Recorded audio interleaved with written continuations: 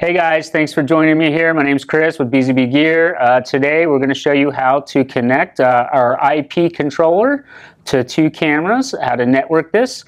Luckily this is actually PoE, which is very convenient, so you don't need a power supply, as well as it has the option to do DHCP, which is automatic IP addressing, or static. DHCP is very simple. We're going to do a static assigning. I'll show you exactly where that is, as well as the DHCP in case you decide to go that route, which obviously you could. You don't really need to have this IP address for any specific reason. Typically, more or less where the camera is, it's a better idea to know where it is so you can get to the web GUI. So let's get started. As you can tell, we're at 192.168.5.101 by default. So what we want to do is make sure this is on the same network as our cameras and our system. So we're going to go ahead and select Setup, where you can see here, by scrolling down on the joystick, we have multiple options, including language and key tone, the mode, the IP address, the version, as well as factory reset. So if you ever get really stuck, you can easily factory reset this and start from the beginning right here by just pressing this enter button. So, and let's get going here. Okay, so we're going to go to our static IP here.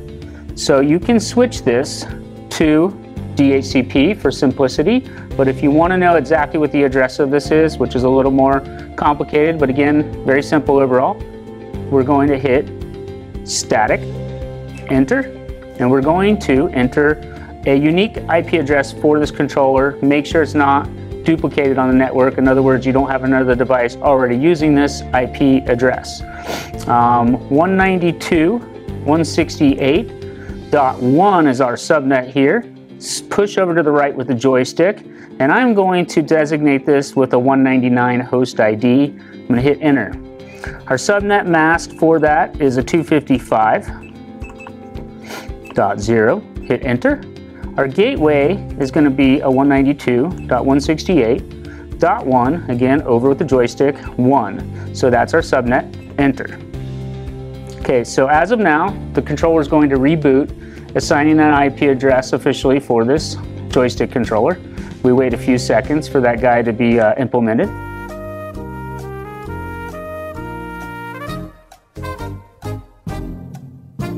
And as you can see here, we have our IP address configured. We're going to hit setup again. So you see it's ONVIF. And we want to get down to our IP VISCA and hit enter. So it changes into a VISCA protocol. These cameras are using VISCA IP protocol, so you got to make sure the controller is using VISCA. Okay, so currently we have this joystick controller networked within our subnet. Everything's good there. Now we want to add a camera. In fact, two cameras we're going to do today. So initially what you're going to do is actually press IP. I know we initially want to go for cam 1 or cam 2, but you don't do that. You go right to IP. You type in the IP address of the camera that is currently networked. In this case, ours is a host ID of 164. Hit enter. By default, 1259 is kind of the universal UDP port for control here. And this is a camera 1. Okay, so now it says tips succeed. So I'm good. So now I can hit cam 1 and I can control it. As you can see, we have absolute great control. It's steady, it's smooth, and accurate, which is what you want. Now, in order to add a camera 2, very simple, same procedure. We're going to press IP 192.168.1, and in this case, our host ID is 165. Hit enter, again, same port number, 1259, and camera 2. So now we have both our cameras aside. If I want to use camera 2, I can select that, and as you can see, we have control, which is very simple setup. I did that in less than 30 seconds. Probably the longest part was the controller rebooting. So everything's working good. There are other options on this guy as well when it comes down to presets or call your preset. So for instance, if I wanted to turn this camera at me and I wanted to preset that, I hit preset number 1, enter. Okay, and so now it's set. Now if I moved it all the way over to here, and I wanted to actually recall that original preset number 1, I can hit call 1, enter. It automatically goes back.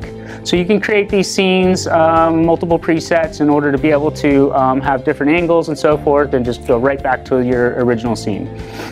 Very convenient controller. Definitely recommended for 90% of the applications out there versus using the web UI or remote controller, which tend to be a little more clunky, don't move quite as smooth. So if you can get this in your budget, absolutely recommend it. As well as you have speed control for the PTZ. So 1 through 8, you can slow this guy down if you want to have a nice smooth transition, which is very convenient. There's iris, focus, a bunch of cool little options here. There's even another zoom ability with the left hand, as well as being able to twist this knob. So you have 2 options for zoom. Overall, that's pretty much it, folks. Give us a call here at BZBGEAR if you got any questions, or email us at tech support. We're always happy to help you. If you'd like to purchase one, hit us up at sales. Thanks again for joining me, and we'll see you next time.